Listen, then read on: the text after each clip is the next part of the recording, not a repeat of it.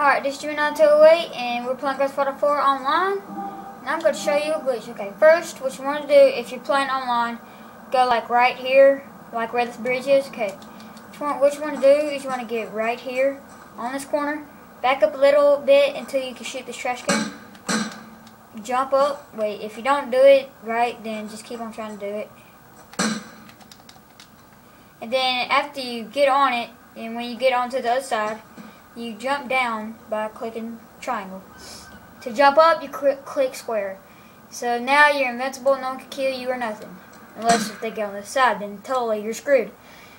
Okay, well I hope you liked this video, so please like, comment, subscribe, and I hope you enjoyed. Deuces.